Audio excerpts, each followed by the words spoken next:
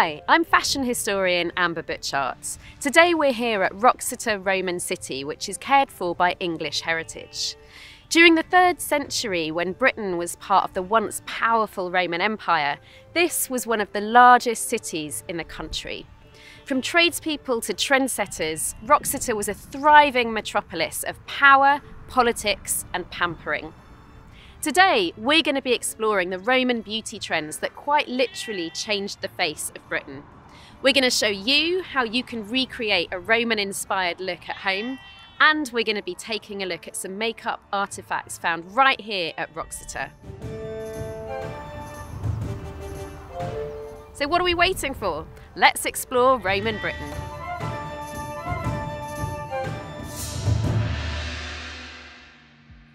Rebecca, hello. Hi Amber, it's nice to see you again. Nice to see you too. Now, today is very exciting.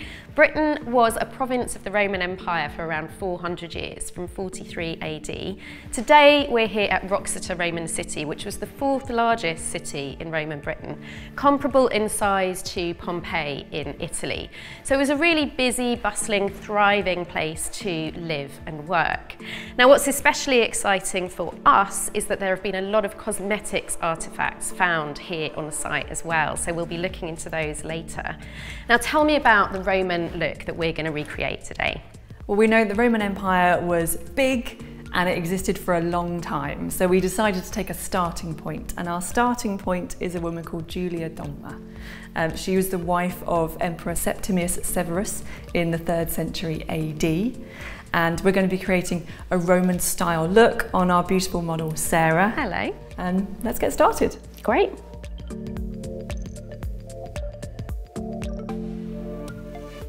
Now, many people in Roman Britain would have known about Julia Domna due to her status as the empress, the emperor's wife. So how are we going to bring this look to life? Well, we're going to start at a point that I always think of when I think of the Romans, and that is bathing and cleanliness. The Romans were famous, I guess, for their bathing process. And actually, it's really interesting because if you've been to a spa or you've been to a hammam, a lot of the processes that you see in spas today are really similar to what the Romans were using. So you would have cold rooms, steam rooms, saunas, warm rooms, and massages, and maybe some beauty therapists. Sounds lovely, doesn't it? I'm glad I came. Yeah. So we're going to start our first step in the Roman bathing ritual by massaging Sarah's arm with a little bit of oil. We're using just a cheap olive oil at this stage. I would like your arm, please, yes. So oil is what helps to start the cleaning process. So we'll massage it in. So while I'm doing this, I think it's really interesting to think about how important appearance was to Romans. Well, appearance, bathing, grooming, all of these things are really important for Roman and Roman British identity. All aspects of the way you present yourself could sort of signal things like gender, maybe your rank if you were in the military, amulets might be worn for protection, so a variety of different things. Now, also something that really shows the importance of grooming is toilette sets that have been found, including things like tweezers and nail cleaners as well, which people might wear on their person. So just really shows the importance of keeping a clean body. Yeah, it's really interesting that tools for beauty seem to be a really important part of the Roman process. And there's one tool that I'm excited to be using. I know. Me. Yeah, on you. This is a strigil, and this was used by slaves in the baths to clean the skin. So once you've massaged oil into the skin, maybe then you'd go off and do some more bathing or some exercise or some swimming, and then your slave would take the strigil and they run it down the skin, and this removes that doesn't hurt. the oil and the grease and the dirt. And oil is a really effective cleanser. We still use it today, and most modern skincare lineups have an oil cleanser because oil is lipophilic, and that means it attracts light, it attracts itself, and it attracts dirt. So it's a super effective way of cleansing and also exfoliating the skin. Wow. So in the age before YouTube and Instagram and magazines, how did the Romans get their information about new trends and styles? Well, luckily for us, we do have quite a few images of Julia Domna. And one source in particular that we can draw on is coins. Now, coins were a great way for the ruling family to disseminate their image, to show how they wanted to be presented, to really relay their power. Women on coins tended to be either goddesses or empresses, like Julia. But what's particularly useful for us is that it also shows us what hairstyles were current as well. Well, we'll do the next step in our Roman skincare regime, and I'm going to moisturise your skin using something which we know as lanolin. Now, lanolin is the grease from sheep's wool, which sounds a bit disgusting, but it's an incredibly effective moisturiser. It's really, really emollient, and you can feel it's really quite heavy and sticky, but it actually contains a lot of ingredients that in modern day skincare we really look out for. So it's got AHAs and BHAs, alpha hydroxy acids, beta hydroxy acids. These are incredible for your skin, so your skin will feel fantastic. But it might be a little bit smelly. And a couple of writers in Rome complained about the smell of their wives and girlfriends using lanolin on their skin. But you might be pleased to know that this is not the smelliest or weirdest ingredient that we could have used on you today. In some parts of the Roman Empire, there was an ingredient called crocodilia that was used. Reports vary as to whether that's the intestines of a crocodile, or the dung of a crocodile that you would spread on your face. I don't want to be a Roman. What? But it would tighten and tone your skin. Interested yet? No. No? Okay. Now, one thing we should keep in mind is that, as with today, women in Roman Britain do not form a homogenous group. The Roman Empire is huge geographically, and there's a lot of movement within it as well. So we've got people coming here from the Mediterranean, from the Middle East, like Julia Domna from Syria, and from North Africa as well. And that's on top of the groups who are here already when the Romans arrive, like the Cornovi tribe who are living around the area of Wroxeter. The Roman Empire was really international, wasn't it? It really was, and we see that in some of the textile fragments that remain as well. For example, we see Chinese silks or silks made with Chinese yarns that have been found on sites in Colchester, just incredible. And it's thought that cosmetics could have been imported from as far away as Egypt, which was also a Roman province at the time as well. So travel and trade was really, really extensive at this point. It's incredible how far things could travel within the empire. But there's something that we have that I think is really exciting that is, we think, exclusive to Britain. And it's a Roman cosmetics grinder. This is a replica. It's so fascinating. So you would take your mortar, and into your mortar you'd put a piece of charcoal or perhaps antimony or maybe even soot, which is what some Romans used to create an eyeliner or a kohl. And then you would take your pestle and you'd grind it up to make a powder. You'd perhaps put a drop of oil or fat into there. And then this grinder is so specially shaped that it fits on the eye. So you can use this actually as your makeup applicator.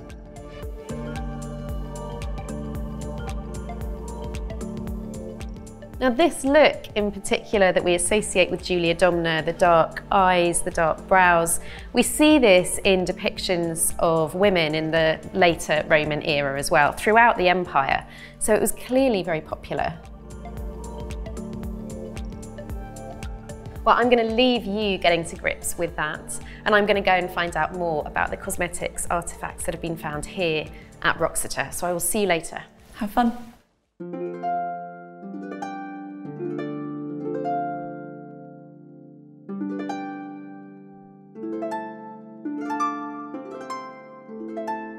Cameron, tell me about your work as a curator with English Heritage. I'm the curator of collections for the West Midlands.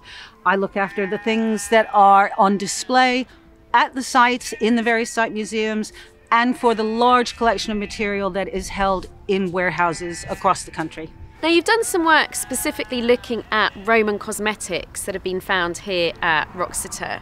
Tell me how that came about. The first proper excavations took place here in the 1910s and the 1920s. And that material hadn't really been re-examined for a long time. And when I recently came back to go through those collections, I found 3 items that had previously been described as lunate pendants, the kind of thing that would hang from a necklace. And now we know that those are actually little cosmetic sets, grinding sets that were used for eye makeup in the Roman period. Amazing. And are they specific to Britain? They are specific to Britain, yes, and they you start to see them in the 1st century AD, and they do seem to be a response within this country to the import of cosmetics and ideas about personal beauty that are coming here from the Mediterranean. I'm really excited to see some of these objects. What have you brought with you today? Well, here are 2 components of 2 different cosmetic grinder sets. Wow. They come in little sets, but you tend to find them individually because people take them apart from each other to use them. What other cosmetic items do we have? We have a surprising number of cosmetic items. We have nail cleaners, a wide variety of nail cleaners. We have tweezers. Depilation was a big thing. Hairlessness was very attractive. And one of my personal favorites is this little perfume bottle. We have loads of perfume bottles. What else do these discoveries tell us about Roman life? I think they really tell us that Roman life was urban life, and that when the Romans came, they brought with them this whole range of new influences and new materials and new consumer goods that simply did not exist before in this country. Cameron, thank you so much. We're midway through our transformation, so I'm going to go and see how they're getting on. Thank you.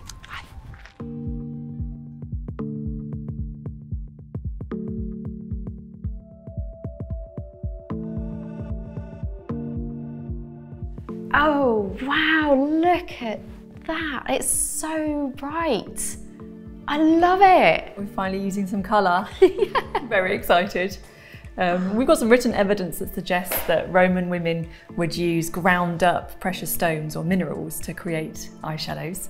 So maybe using lapis lazuli or malachite or azurite. Sometimes even saffron as well, ground up, maybe with a touch of oil to create an eyeshadow. Oh. Now, I did do some grinding. I ground some lapis lazuli, and this is what you get. It's a really beautiful colour. I'm not actually using it on Sarah because I didn't actually want to put granules of rock on her eye because my grinding skills are not the best. So I'm using a modern equivalent, which is a brightly coloured pigment powder. It's so gorgeous. And it looks amazing. I'm applying it with my finger, and I also mocked up a bit of speculation as to what a Roman eyeshadow blender might look like. This is a bit of lamb's wool with some wool lashed onto a stick. Lovely. For blending out the edges. Incredible. Well, the Roman world would have been a really vibrant place. We tend to think of people as just wearing white at this time, and I think there are a couple of reasons behind this. Firstly, it's because of statues, which now are white, but at the time would mostly have been painted in quite bright colours, but this has kind of tainted our idea of what the ancient world looked like. In fact, we have writing from Ovid in The Art of Love, and he talks about woolen clothes in a number of different colours. Saffron, amethyst, green, sky blue, watercolour, which sounds lovely, chestnut, almond. It really would have been a rainbow, bright, vibrant place to live. Let's finish this look off with some lips and cheeks, and I'm adding a small amount of colour. This is modern safe version of vermilion mixed with goose fat and beeswax.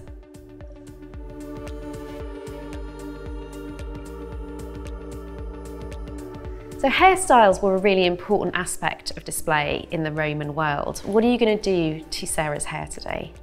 We're going to be using a wig today, and it's not necessarily the case that every single woman would have used a wig to get these elaborate styles. but wigs were used in the Roman Empire. Well, hairstyles were clearly very important in Roman Britain because hairpins are one of the most common sight finds that we find around the country. And this actually started to die out towards the sort of end of the 4th century. And it's been suggested that that could be because it was at this period where Christianity began to become quite widespread. So ideas around modesty and display changed, and it's thought that women maybe started covering their heads. So there are fewer of these very elaborate hairstyles. While you work your magic, I'm going to go and find out more about Wroxeter as a Roman city. We'll see you later.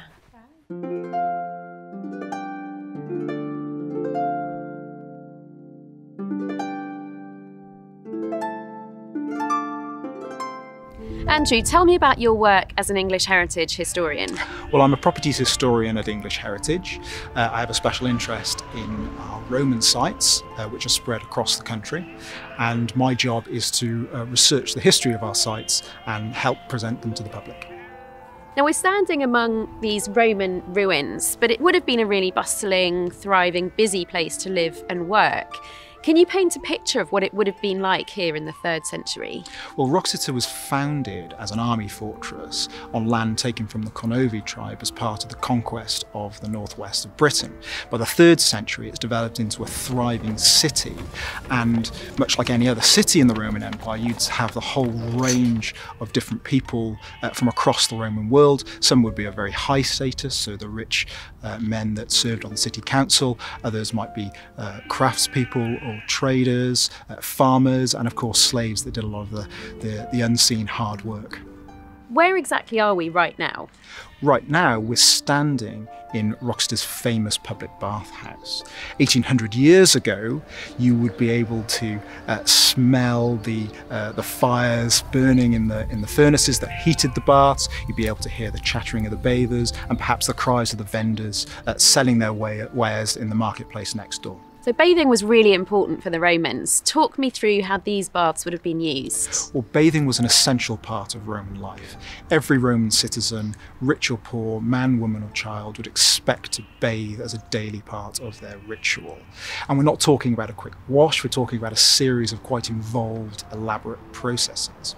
So you'd start in the coldest room, the frigidarium, and then you move to the tepidarium, which is a warmer room, before finally going to the caldarium, which was the hottest room, where you'd be able to get a hot bath. Once you'd had enough of the heat, you'd probably go back to the beginning and take a cold plunge in order to refresh yourself. Oh, I love a plunge pool. This all sounds amazing. Sign me up. There's plenty to do here. Bathing was quite a social process, so you'd come here maybe to meet friends or to do a business deal, and there's also a lot of ways to spend your money and occupy your time. So in the basilica there would have been space for people to provide services. Perhaps there might be someone to do your hair or to do your makeup, and just next door was a small market where it might well have been possible for you to buy the latest trends in makeup or jewellery or textiles for your clothes. So our look today is inspired by the Empress Julia Domna, wife of Septimius Severus. How did they come to be in Britain? Well, in 208 AD, Septimius Severus, the Roman emperor, comes to Britain in order to mount a military campaign to the north of Hadrian's Wall. With him is the Empress Julia Domna and their sons, and so for a short period of time, the Roman Empire is ruled from Britain. Thanks so much, Andrew. They should be finished with the makeup now, so I'm going to go and check out how they're going. Thank you.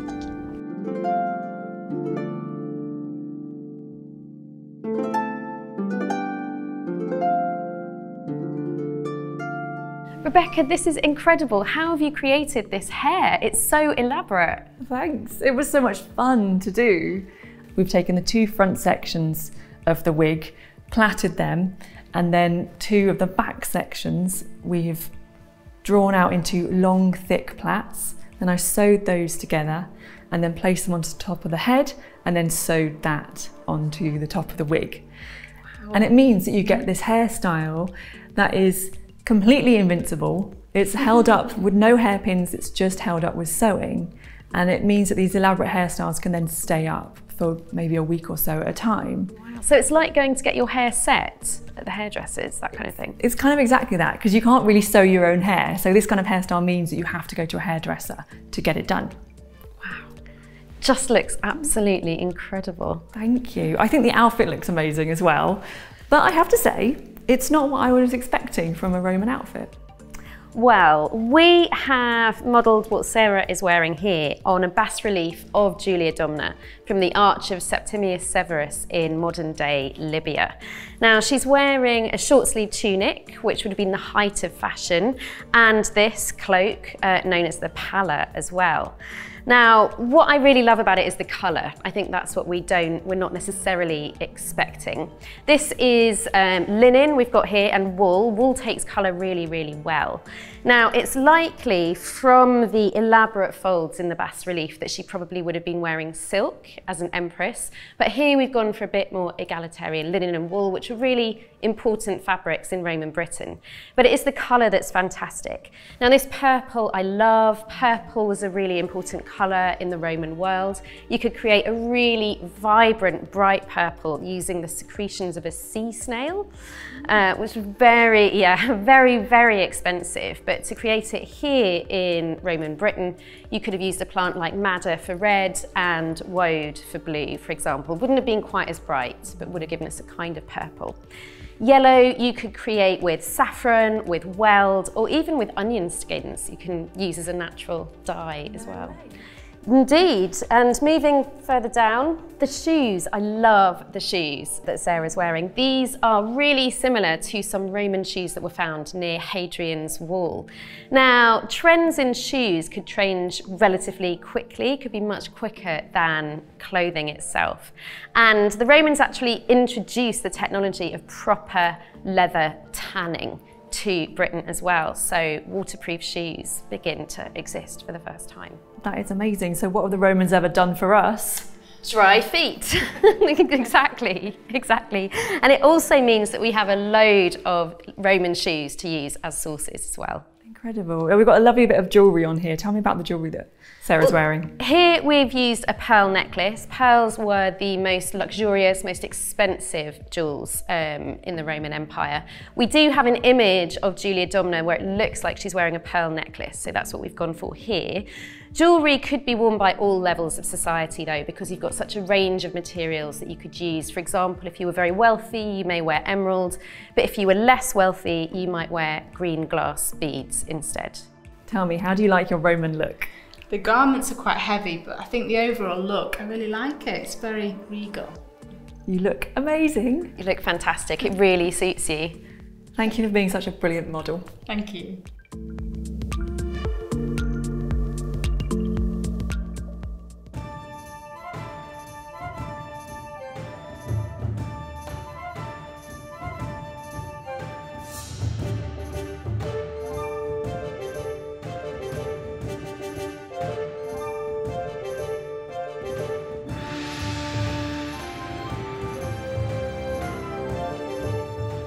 This tutorial was brought to life by artefacts found here at Wroxeter Roman City. These objects, cared for by English heritage, show just how conscious the Romans were of their appearance and give us remarkable insight into their daily life. But the conservation of incredible sites like this is not possible without your support. To find out how you can support the charity, click the link on the screen now. Until next time, I'm Butchart, and thanks for joining us for another English Heritage history-inspired makeup tutorial.